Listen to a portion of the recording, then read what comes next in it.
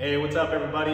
It's Friday. We've got a fun one for you to finish the week off. Today's workout is a little chipper. We're working through 4 different exercises, just one time through for time. Here's what it looks like. We've got 800 meter run to start, then 100 overhead squats, 400 meter run, and then 50 burpees. Okay, you just have to go through this one time.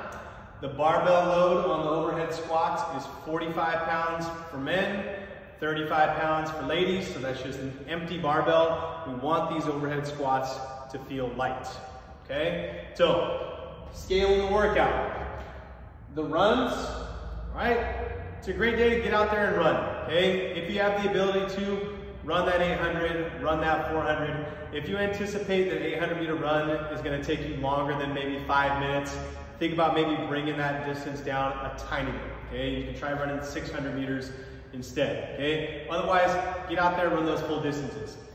Overhead squats, it's 100 reps. That's a bunch of reps, but like I said earlier, it's lightweight. We've got 45 pounds for men, 35 pounds for ladies.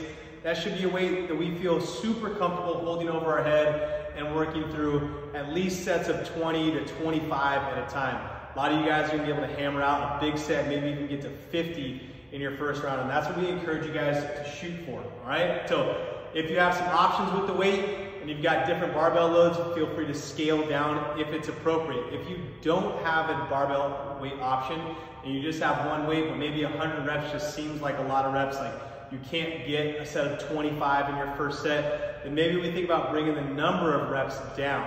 Okay, so if you're not sure or you don't feel confident in your ability to get at least 25 reps in your first set, then we're gonna bring those reps down to maybe 70 reps total instead of 100, okay? Those of you guys that are working with dumbbells or kettlebells, you can still do the overhead squats, just a single arm version, okay? So you can do half your reps on your right arm, half your reps on your left arm.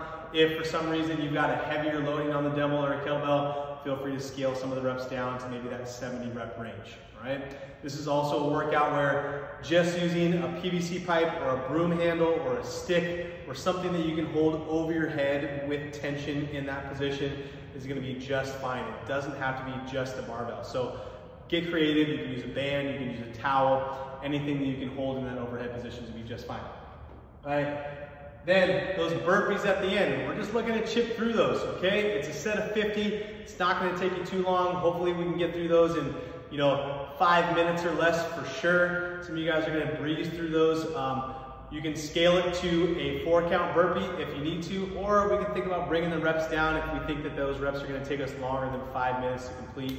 And we bring it down to like that 30 rep range. Okay, so be smart, choose your scales accordingly, and then we've got a nice core finisher for you guys today. We've got some demos for you on the YouTube channel to show you exactly what we're doing with our core finisher. So have a great day, enjoy this Friday workout, enjoy the weekend, and we'll be back with some more stuff on Monday.